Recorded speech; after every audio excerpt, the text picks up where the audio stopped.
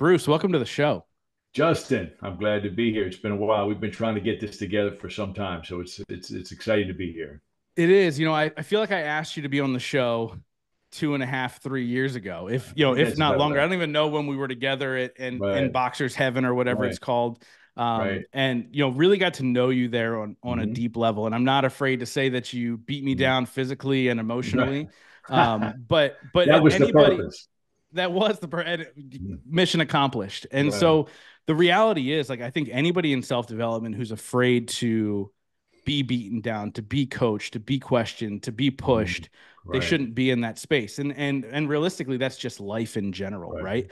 Sure. So why don't we start? I wasn't going to start here, but let's start there. So what is your thought process around individuals who duck and dodge, right? Hmm. Stress, adversity, all those other things. And what's the bonus of leaning into it? So that's a good question. That's a great question. So, one of the things that when people come to I coach two types of kids. I coach amateur level athletes, and then within the amateurs, I have, beginners all the way to elite level amateurs and then professionals. But a lot of kids explore fighting because they are scared, right? And they have trouble regulating their emotions and they have trouble being accountable to things. And so they're thinking, well, if I can get involved in this sport, and I can, it'll give me some structure, and then I can learn to regulate my emotions. And I see this with athletes. And back when I was in corporate America, I see this a lot. It's um, regulating emotions and people learning to take accountability for their life that are really important things that that we like to teach as strong virtues within the sport. You know, I tell people all the time when the kids they come in or an athlete comes in, um, I said I'm going to know within the first hour whether you're my kind of guy or not. And if I tell you to run, if I tell you that you can't leave or you can't do something until 8:15, and you leave at 8:14, 49, and 59 seconds, I already know the kind of person you are. If I'm telling you to run, sprints, and I see you miss the line a little bit, I already know the kind of person you are. And I have a thing with people who are, and listen, we've all done it. So let's also be, we've all. There's no perfection, but I have a thing with people who. One of the virtues I think that sports teaches is accountability, and I have a thing with people who don't hold themselves accountable. And I have a thing with people who can't regulate their emotions. And I think if you are going to be a successful athlete or a successful coach or a successful leader, um, holding yourself accountable to the things that, the little things, not the big things. We can all be accountable to big things, but to the little things, are you doing the work? Are you doing it the right way? Are you living? And then can you regulate your emotions inside that work? Um, those are the things that we kind of emphasize. And you had mentioned, people who run around, duck and avoid. The interesting thing about my sport, there's no ducking and avoiding. Hmm. The once that we always say that the ring is the ultimate lie detector. You can bullshit me all you want. You can screw around and practice and do it. Once the bell sounds and you're in the ring, there, it's ultimate accountability. There's no dodging and ducking. There's none of that. So, one of the things I like about the sport is that people reveal themselves. And then and the sport will reveal who you are if you've done the work and if you've held yourself accountable. So I have a difficulty. No, I don't. When I have a kid or an athlete who doesn't know how to hold themselves accountable, I recognize that, and that's a central piece of my focus as a coach. I don't have a problem coaching them, um, but I'm much harder on them, let's say, than I would be on other athletes. It's just by nature. For sure. And so it's Mm. interesting. I've never been in the boxing world. I've never done anything in boxing. I never Sure. watched boxing other Right. than maybe A those big fight. Mayweather fights, right? Like Right. Right. everybody tunes in, right? Right. And so when I was able to train with you and start to Mhm. learn the discipline it takes in order to Mhm. make sure you're throwing punches the right way, make sure your Right. feet are working the right way, to make sure Right. that your mind is working in the right The right way. way. Like it Yeah. was fascinating to me. Now I don't Mhm. want to get punched in the face, so I didn't sign up for another class. Right. But Right. with that being said, why boxing for you? And then I want to get into your backstory a little bit. Sure. So boxing was something that I love boxing because my father loved boxing, and we identified in that together. And you know, and so when I was young, we used to sit around and watch this. Used to be this thing called Wide World of Sports that used to come on, and we would wait, and hopefully boxing would come on, and my dad and I would sit in the kitchen and watch this black and white TV, and we communed. My dad and I connected in that way. So that was my love for the sport. And then when I went to the Silver Spring Boys Club where I grew up, they had a boxing program there, not an organized, not a well-run one, but a boxing program there. And I was introduced to it very young. But then uh, I played football and baseball all through high school, and then baseball through college, and then I moved away from boxing, but came back to it later. But it was always something that was a love of my life. I love to do it, and I love to watch it, and it made me feel closer to my dad. It was something that my dad and I shared. I always tell people, my dad. My brother asked me, he said, "You haven't been fishing in a long time." I said, "I used to fish because Dad liked to fish." My dad, I don't fish anymore. I didn't like to fish, but the truth is, I like to box, and so my dad and I shared that in common, and I was a fan. That the Boy Scout, I got introduced to it, and then I came back to it later, and so that's how the root of it is a love and a passion for the sport that I enjoy it as a fan. I enjoyed it as a communal thing with my dad, and then I enjoyed participating in it when I was young. When I got older, I moved away from it, obviously, because I wanted to do important things and I wanted to make a lot of money, and I wanted to, I went into a different thing, but I always did it in the past. They used to call me Bullworth, from the movie Bullworth, because I used to go to the gym at 5 a.m. and bang around with the guys in the gym. And then I'd go put my suit on, I'd go to work, and then I'd get off work, go take my suit off, put my gym trunks back on, and head back over to the gym and bang around with whoever's in the gym. And that was my life for a long time. So boxing is something that was exciting to me, something that I loved. I related to my dad about, and it also was something that I could constantly test myself, Justin. Constantly. I Mm. was very afraid a lot of times, outmatched many times. It was I understood it, but it was something that personally challenged me. So I have a love for it, the sport and what the sport means, and so that's how I kind of got into it. Yeah, so it's interesting. They say often you talk about how you want to do big things, you wanted to go make a lot of money, Yeah, and pursue this corporate career. They always say when you're in your 20s, you chase money. When you're in your yeah, 30s, you try and solidify family. When you're in your 40s, you start to live into your purpose, or sometimes 50s, depending on right, where you're right, at. If you're right. lucky, you can do it in your 40s. So Yeah, let's talk a little bit about how you went and chased the money and got the money and got the success. yeah. Talk a little bit about that and where you were at and why you stepped back into boxing full time as a coach. So it was interesting because I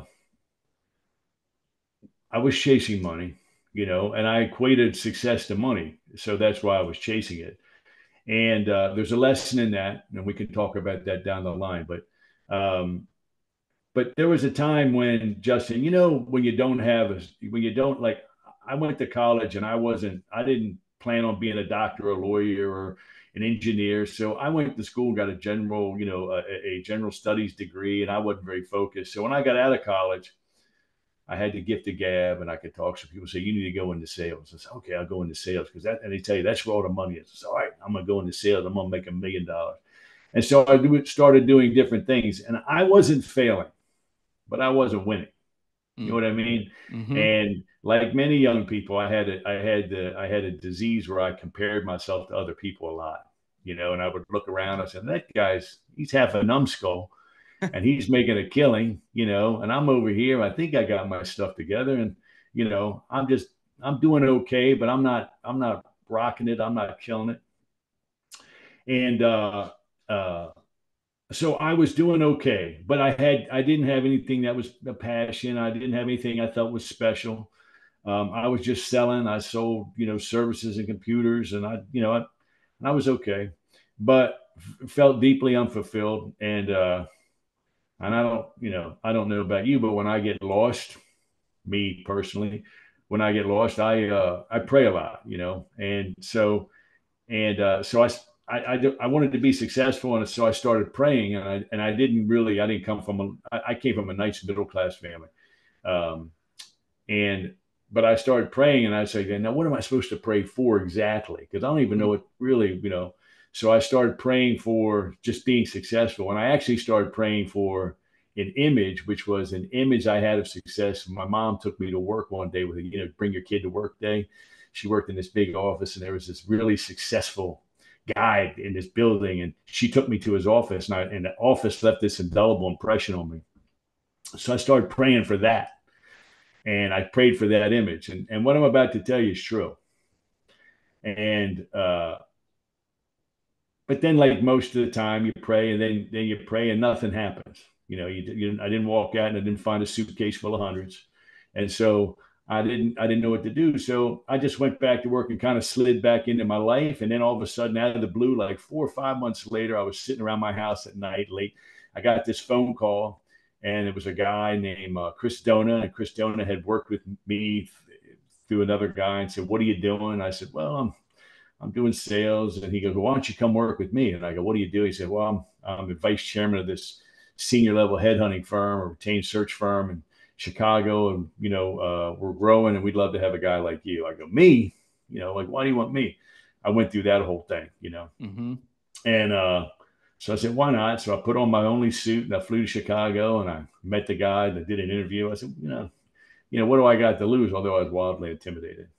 And I'm speeding through the story because it's a good story. But so I took the job, and all I knew is that everybody was in that building was making it, but they were rich. You know what I mean? To Yeah. me, they didn't have watches on. They had jewelry on that told time. You know what I'm saying? Yeah. They were making it, and they had real cars, and they were doing it. And I remember I went to my first meeting with the company, and I sat in this room. I got there early, and I sat in this room, and I watched all these people come in, Justin, and they were like hitters. They had $80 haircuts, and they looked like $1 million. And I'm sitting there in an olive green suit, and I'm thinking, oh my god. And at the end of that day, I had decided my only goal was not to be the first guy to get fired. Hmm. And so I started doing this job, and found out I was pretty good at it. And I was succeeding at it. In fact, I was really succeeding at it. And I was succeeding at it, Justin, just by hard work. Like, I didn't have the relationships, the prerequisite relationship, the prerequisite experience. I was parlaying off the thing that Chris Dona had saw in me, which is my willingness to go out there and shake the bushes and go after it. And so I became a top producer, and this firm gave me a chance to be successful. And I just want to digress a second. And about after a year and a half that I'd been with the firm, we had changed offices. And I was on a trip. And when I came back from the trip, I went to the new offices. And when I walked in, the guy said, "Your office is here." And I walked in, and I'm not exaggerating. I'm being heartfelt. I would tear up if I told the whole story. But when I walked in that office, it was like the office I had been praying for when I was successful. My image of what was being successful, the same hue on the windows, that green tint, and the desk and the wood.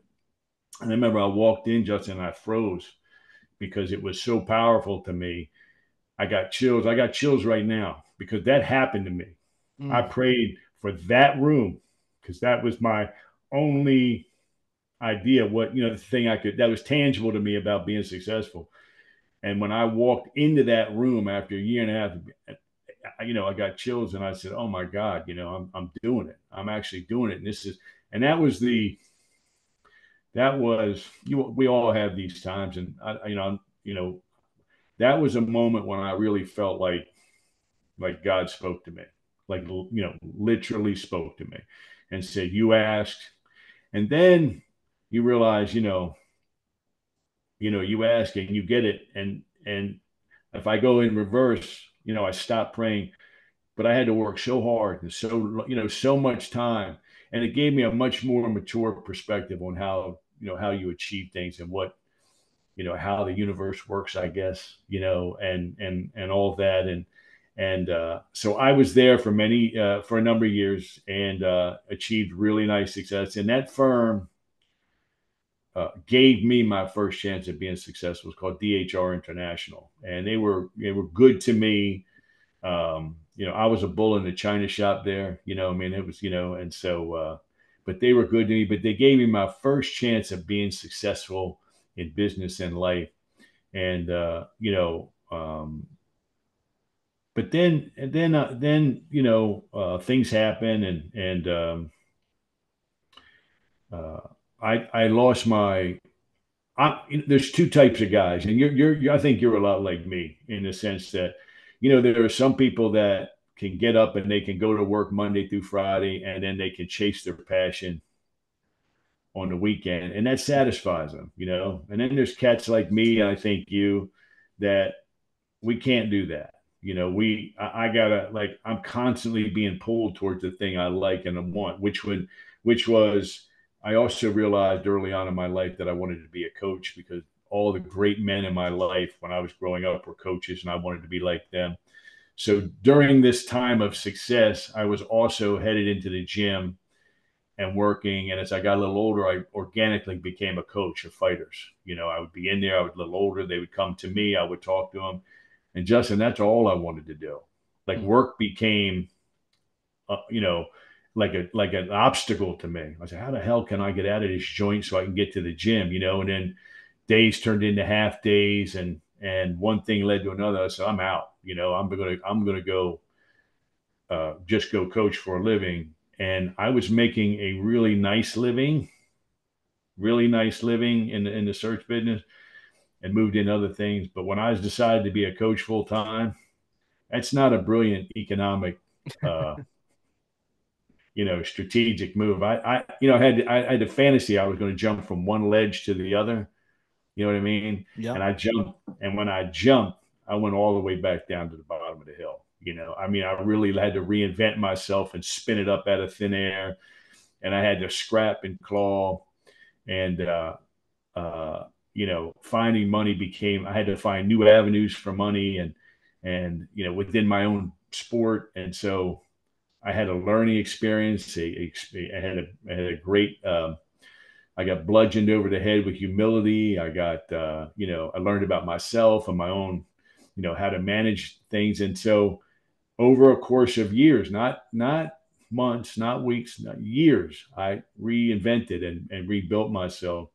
And I'm glad I did. I have a ton of advice for people, who want to jump. I encourage people to jump. When you feel like you got to go, I encourage you to jump. You have to spend more time knowing what you're jumping to and better planning than I did. So Yeah. I got into it as a form of passion, and I got into it, but I wasn't the wisest cat when I made the move. I made a, you know what I'm Yeah, I mean, saying? I made the jump twice because the first time I fell flat and had to go back into the corporate Yeah, world, and yeah, yeah, then yeah. year probably about a year after that jumped again, and was able to kind of really build. But going back to your story of that visualization and that prayer That's real, about man. this office that your mom had, I love that story. I have a similar one in a completely different vein, but it showed me the power of mindset, right? Like, so I'll tell the story briefly just to give context. When I was a kid, there was a show called Full House, which we Oh used to yeah, watch as a family, and there was an episode where it was one of the girls' birthdays. It was like her eighth birthday, and I remember this pop singer showed up. His name was Tommy Page, came and sang happy birthday to Stephanie. But during the episode, he would hang out with Uncle Jesse like they were best friends. And I remember as a kid being like, man, I wish that was my life, hanging out with all these cool people. That would be amazing one day for that to happen. Fast forward, I was about 23 years old. That episode kept coming up. So that thought kept coming up. 23 years old, 24 years old, and I was in a house in upstate New Jersey at a gathering of people. I remember I had a beer in my hand and I looked up and I went, holy crap, I'm in Tommy Page's house. And I Mm, became friends with Tommy Page. And wow. there was no other idea of like, okay, this thing manifested itself because this was in the back of my mind. And Hmm. every step that I took led me to that, right? Hang out with people that Mm, were driven, that were motivated, that ended up in the music industry, that did all these things. And you have these little moments in life where you go, okay, what I focus on becomes real. So hmm. the point of me saying this whole entire story, how does somebody, especially somebody who grows up in not a great area or somebody who's Right. not going through a great time in their life, how does somebody avoid their thinking about the negative more often than the positive, and how can they shift their mindset? So two things, one thing I've learned in life, whatever you focus on expands. And so I believe that totally through life experience. My sport uh, attracts a certain type of kid, and oftentimes those kids don't play other organized sports. Oftentimes the kids have pretty rough backgrounds, and they wouldn't be, I'm like Father Flanagan. You probably don't know who that is, from Boys Town. There are no bad boys. I got, but I get a lot. I get a lot of tough kids, and I have a lot of tough kids and a lot of tough circumstances. And I think that the most, how does somebody, how does somebody, I guess, find their way? I know that um, my you have to find something. You have to find something, and you have to find people, right? You have to find something, and you have to find people that are going to help you on your way. I see that as my job, Justin. I see that as one of the roles. If a pro fighter hires me, he only gives a shit about winning, and that's all they want me for. But when I'm working with kids, my job is to be that thing that to help these young people find they've come to me for a reason. I want to ignite that passion in them. I want to uh, help grow and teach them and help them find their own way to be successful. And I think you know there are two schools of thought, right? And one of the schools of thought, Justin, is find your passion and go after it, right? And another school of thought is find your talent and go after it and you can then chase your passion, later down the line. Um, I wish I could do the latter, but my job in life is to help young people find their passion. And so whatever that thing is, writing, you know, helping other people, um, normally what happens is when somebody finds their passion, they can't see all the way down the road with it. They back away from it because if you ask people, most people say, "Oh, I could do anything I want as long as you tell me how to do it before I begin." And you know better than anybody, and you and I both know, none of us know shit from apple butter when we're starting. We don't know anything. We're Yeah. spinning it up out of thin air. So oftentimes, fear is the thing that keeps us from moving forward. And I say, go for your passion. Me, you ask me, go for your passion or go for a talent, but find somebody in your life who's going to help you, who's going to find a mentor, find a coach, find a team, find an organization, find a buddy, find a friend, find a girlfriend, whatever it happens to be, that's going to walk with you because it gets lonely and it gets hard. And uh, if you find the right people and you find, or in my case, the right coaches, if you find the right people, you can go far. If you don't, if you constantly are on your own, it's very hard to go far, and it's easy to succumb to the negative the difficulties that you're going to face. And when you're accountable to somebody, plus somebody's there to help you, you can go much further. So the long answer to your question is, find something that you want to do, but equally important is find people in your life that are going to help you do it. Find people. And if you, you know, if you're a loner, that doesn't mean you can't find people in your life that are going to help you. And that's a I think that's a huge. Many people won't ask for help because it seems prideful, and I just think that's silly. Um, so my answer to your question is, find your passion, but find people to help you, who are going to be there for you to help you, give you a hand when you're flat on your face, when you ain't got whatever that is, and to help you along your way. And if you find that, um, and you do it long enough, then you have another phenomena that occurs. And that phenomena that occurs is that people will start lining up to help you. Mm. Once you're in it, and once they see you're working, you become a sort of inspiration. And the people who were standing off to the side, or the people who weren't interested in your journey, all of a sudden will become interested in you and what you represent. And if you're in it long enough and you found a little help and you're doing it long enough and you're kicking ass, and you're all of a sudden, forces just start to align for you, and people start, and then it becomes about making good choices, Yeah, it's making so good choices. true. I mean, I wouldn't have anything that I have now without the people I've surrounded myself with. I mean, you're very 100%. close with somebody I'm very close Right, with, in right, Justin Kavanaugh, and he's a big piece to the puzzle accidentally. Like, it was one of right. those things that just happened, right? He came around at the right time, and chose to be in my life because I was just open with him about what I was Mhm. going through, right? And it's the perfect example of what you're talking about is, vulnerability and being honest with where you are and what you're going through shines a light on the people that are there to help you. And I think, again, like you said, the missing piece is being vulnerable or open or saying, hey, I need some help Yeah, with this. yeah. Um, so I want to ask you this question. Obviously, boxing, there's a lot more boxers than there are professional boxers, right? Right, Like, it's right, it's like, kids who play high school and college football, like a right, percentage of a percentage make it to the NFL. right. How do you work with those kids who think they're going to make it, but Oh, deep down they don't have what it takes? Like, how do you work yeah. with them on the mental side? Because when it's over for them, it's over for them. Well, you're right. So there's a couple dynamics. So I also coached high school football for years, and team sports and individual sports are different, and they have some differences. But when you are a young man, like if I go into my boxing gym, I have 160 kids in a program.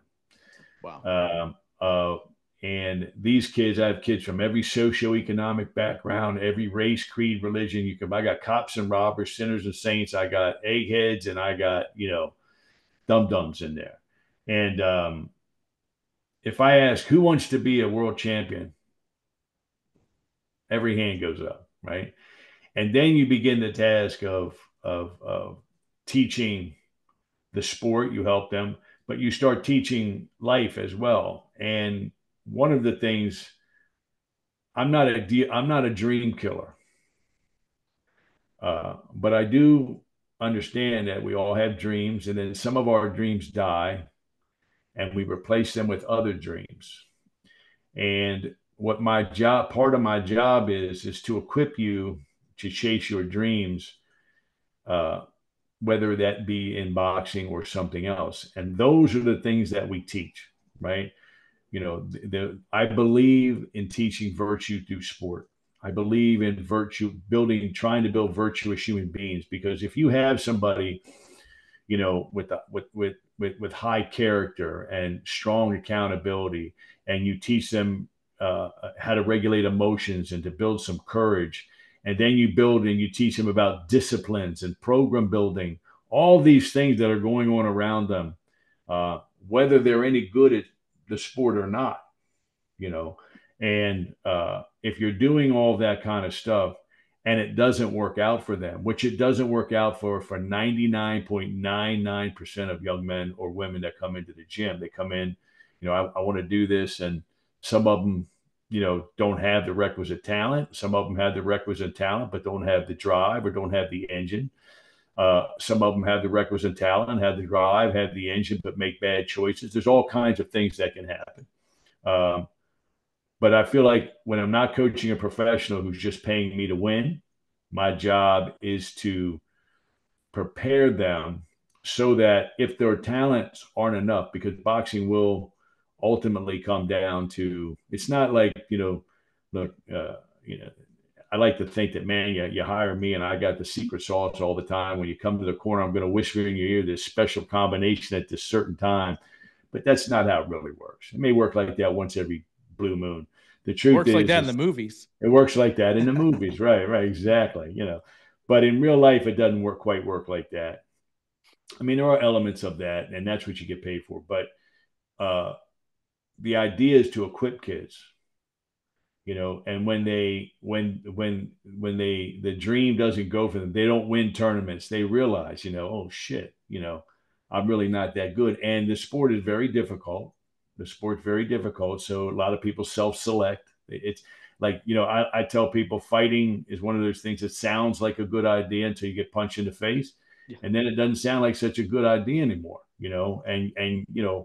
uh so I feel like the way that you do that is by teaching virtue and then immersing kids in program building, so that when they leave whatever it is you've taught them, whatever program sport you're teaching, that they then can look around and apply all those things to their next thing in life.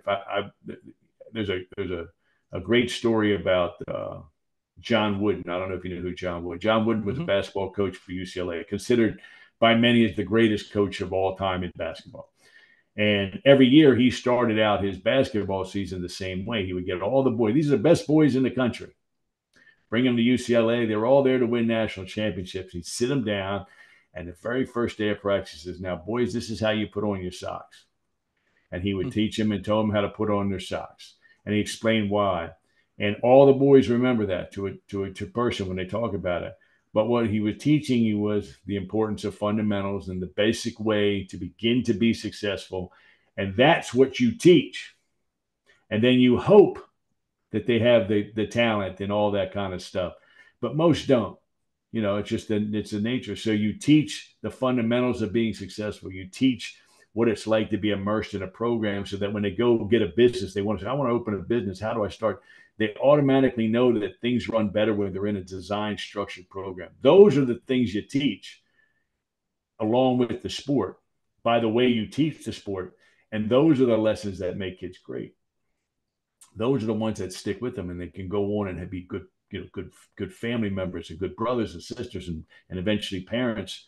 Um, and then so we don't, it's nice. It's nice when you have a kid who's at an elite, super elite level, talented level, but 99% of the really good coaching is done with the other kids.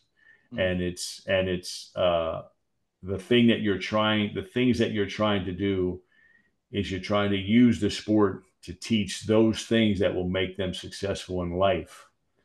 And hopefully they're successful in fighting, hopefully.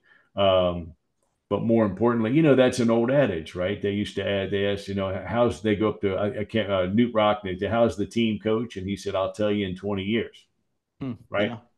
Yeah. How are these kids? So somebody asked me one time on another show, he said, what would success be for you, coach? And, I like fighting for, titles and all that kind of stuff, pro boxing, and I like all that kind of stuff. But what would make me happy is that a kid driving in his car, 20 years from now, thinks of me and thinks, man, I hope coach should be proud of me. That's success, right? Because I do that with my coaches. I just went to my college baseball coach's memorial service. He died at 93 years old. You know, I know that I'm his legacy, and that's what I'd like to be. So um, the way you teach, you're coaching success with athletes, with the hope that they have the gifts and the tools and all the stuff that's required to be great. But uh, it's unnecessary, because the real goal of coaching in most cases is to teaching people how to be successful and how to have a mindset to be successful. And then that also requires, in the first day of practice, the very first thing I say to an athlete that comes in and say, you and I aren't friends, buddy. You got to get that through your head. I don't care whether you like me or not. It's irrelevant to what I'm going to do for you. Mm. You could hate me. Okay. You'll love me in 20, but you could hate me. But I'm going to coach the shit out of you. Right. And you're going to be accountable. And I hold him accountable. And I said, listen, this is how it is. And, and, you know, from that moment forward, you're teaching success. You're teaching success. They don't even have to have success in the actual sport. They're learning the process of success. And then you teach that, and eventually they take that process and they apply it whatever their talents truly are, you know. And once they do that and they look back and say, man, you know, when you look at other people who are lost and they don't have the skills in their trick bag that you're giving them, you feel good about that. Feel So good how about that. much in the sport of boxing in particular, how much is it, because you were talking about the two nuances, right? Like how much is it the physical and the skill, and how much is it the mental and the mindset? So that's a really good question because there's all kinds of, uh, what did Yogi Berra say? You know, baseball is 30% mental and 80%, skill or whatever. Some, Yeah. or did, uh, that's a really good question because we like to say, we like to say, you know, uh, hard work beats talent. We love saying that, right? We all do. You like to say it. I like to say it. All of us do, right? And there's an element of truth to that. There's an element. And then there's another saying that hard work beats talent when talent don't work hard. Mm. Um, you, to be great in this sport, you need a lot of things, and some of the things you need a prerequisite set of skills or prerequisite set of talents. And if you have some fundamental basic talents, and then you're willing to work extremely hard, uh, sometimes those things marry, and then you have to have a whole set of circumstances go your way. You have to be in good relationships. You have to make good decisions. There's a whole set of things that are sort of that operate sort of outside your control a little bit that you have to have. But it's very rare, almost never, that a guy makes it to the elite level in amateur boxing or to the certainly the championship level in professional boxing without being born with a prerequisite set of talents, you know. And it's I don't want to burst bubbles, but it's like that in everything. You know, one of your jobs in life is to find where you fit, where your talents are, and if you don't have a certain talent for a thing that you love, and maybe you can persevere through it, but in this sport, it's rough, Justin. This is a a very brutal business. Yeah, especially And when you go 1v1, it's a totally different totally, thing. yeah, it's a very brutal, unforgiving business. And so if you don't got the prerequisite talents, and you came to me, this happens all the time. People don't have any self-awareness, and they say, I'm going to be the champ, coach. And I see that they don't have the body to do it or the prerequisite talents to do it. I coach the hell out of them, but I also uh, uh, move them away from the sport when I can, as quickly as I can, because this sport also has tremendous consequences. Tremendous. It's not rec league soccer. If you fail in this sport, you're taking it is a, you're it's tough, and if you're not going to be successful, you got to get the hell out. And Yeah. so I have an accountability and responsibility to the athlete to work for their best interest. Sometimes their best interest isn't what they believe for themselves. I'm not a dream killer. And I know after all these years, after 30 years, if a kid has the goods or not, if he's got the stuff or not, or if we can compete somehow, if I can, but there's a difference between that kid who's on the margin, who's got enough skill and enough talent, and he's able to work hard to compensate, than somebody who just does not. And there's no amount of coaching and all that. You can't make somebody who doesn't have it a champion. And because the sport has consequences, you move them the hell out of there as quickly as possible. So you help them find another dream. You know what I mean? You help them Yeah. find another dream. I certainly didn't have any of the talents required to be a successful. Uh, I understood the sport, and I was able to coach the sport, and I was sharp and things like. But I didn't have the talents. You know what I mean? So I found other ways, but then I came back to it in another way, and I applied myself that way. That's where my talents are. So, it's different for many things, but in boxing, if a kid doesn't have it, it's your responsibility to keep him safe. Yeah, I want to get your hot take on something that unfortunately got postponed a little bit. But what are your Right. thoughts on the Mike Tyson, Jake Paul boxing match? So, listen, there's a lot of haters for Jake Paul, right? And there's a lot of haters from inside boxing for Jake Paul. I'm not one of them. Uh, because Jake Paul has found a way. I've been in this business, a long time, and there's making money in this sport is difficult, and there's a developmental side to this sport when you're developing a fighter. Well, when you're developing a fighter, it's money out, not money in. It Yeah. costs money. You have invest in the fighter, time, energy, plus real hard capital. Now I don't do it, but whoever's promoting him does it. I'm just a coach. Jake Paul has found a way to take the developmental side of boxing and make it profitable. He beat the system Yeah. and he outsmarted it.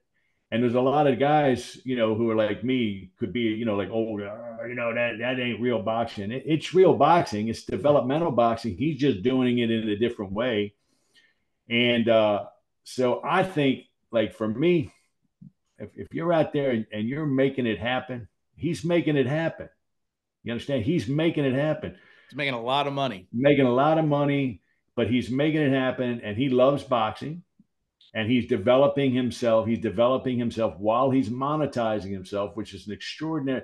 Usually, there's only money at the top. The super fights. The guy fought last week, and the guy made 25 million. Other guy made whatever 40 million.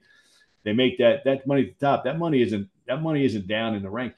Jake Paul is making that kind of money as a developmental fighter. If you're asking me to judge Jake Paul's ability as a fighter, he has a long way to go. He's completely untested. But most developmental fighters are incrementally tested. So it's not like he's doing anything that we wouldn't do. We pick the right fights. We don't send a developmental kid in with somebody who's a bone crusher.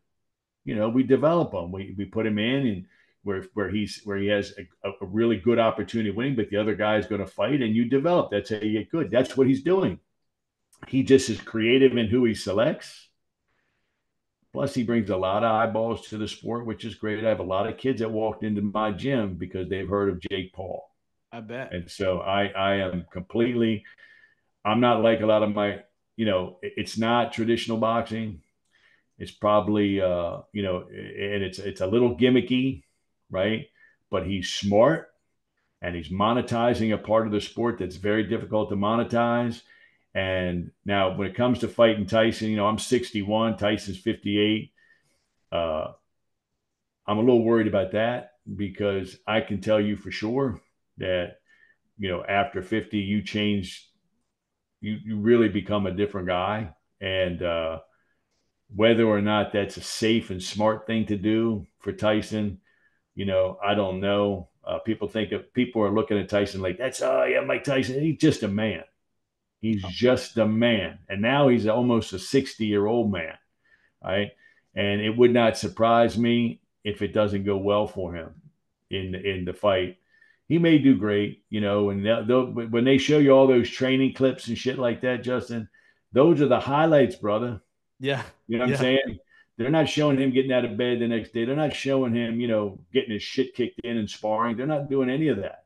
They're just showing him for 30 seconds hitting the mitts or hitting the bag. Oh, Tyson's back.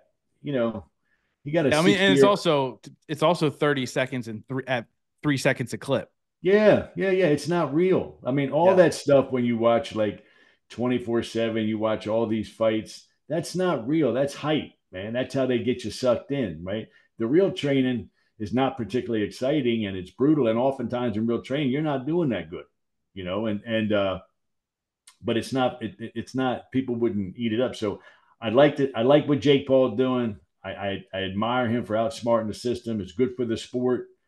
I'm not sure that it's a wise thing, but I also know that people handle Tyson, and I'm sure that whatever the actual circumstances end up being, it's not going to be a quote unquote fight, a regular fight. It's going to be some sort of structured event that's more akin to a exhibition than a real fight, Yeah. because the athletic commission's liability, if Yeah. Tyson gets hurt, With they're a going to 60-year-old man. 6-year-old man. They're going to sue the shit out of that commission. Say, now, who in their right mind, using good judgment, would put a 60-year-old man in with a 26-year-old kid? Now, who would do that? Nobody prudent, right? No. So they're No. going to have to.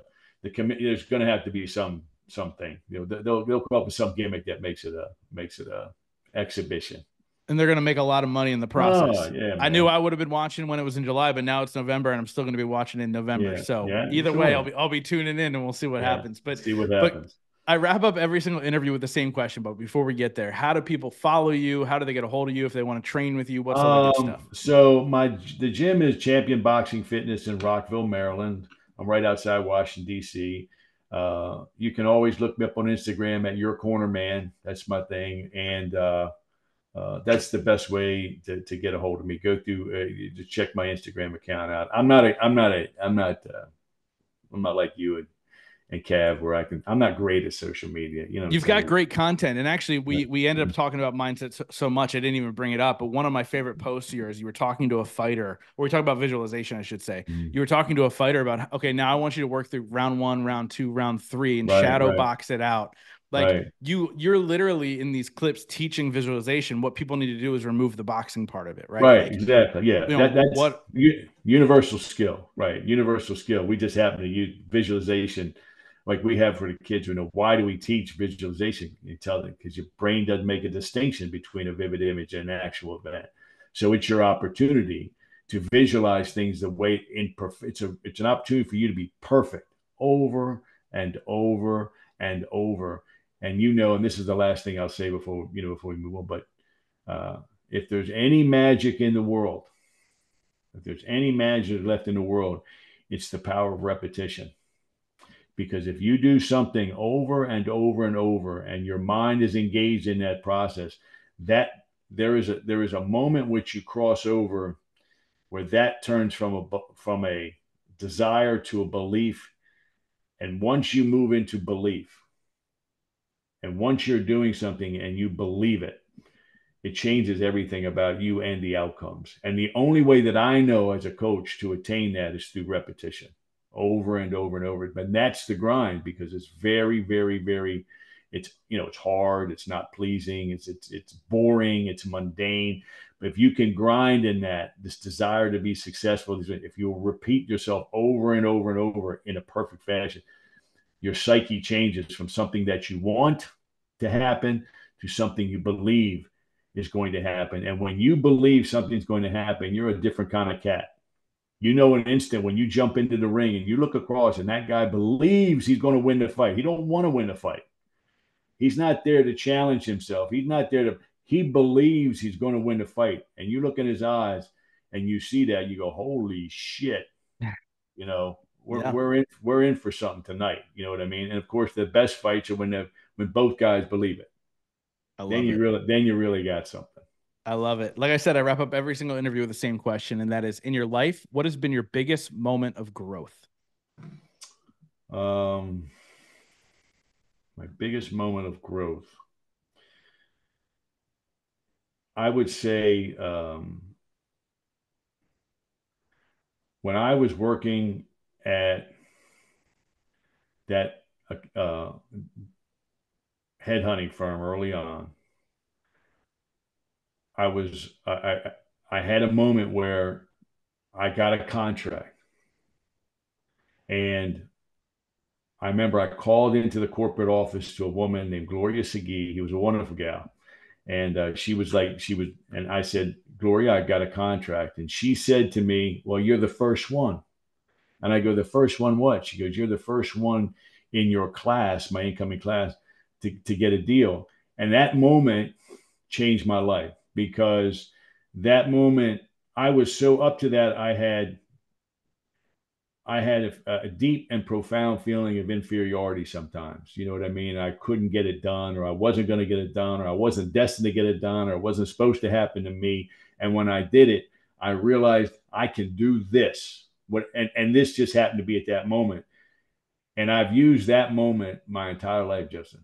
You know, when I grew up against, I can do this, because I have my doubts about myself all the time. You know, I mean, I'm just a man, regular guy, and you know, when I'm alone with my private thoughts. So that moment, I was so out of water and so out of my league and so unprepared and so overwhelmingly overmatched, and yet I had that moment of success. It changed me. It turned me into somebody who said, "Okay, I can do these type of. I can be great. I can be great if I focus and I work hard. I have the potential. Why not me? Why not Mm. me?" So that's probably my biggest moment of growth. I love it, man. Coach, thank you so much for coming on and sharing your story with my Sure, audience. This has been amazing. I appreciate you and what you sure, do, buddy. not only for, you know, these kids that you coach, but for the world as you share your Mm-hmm. message more and more. This has been great. Thank you, Justin. It was an honor to be on, and hopefully I'll see you soon, brother.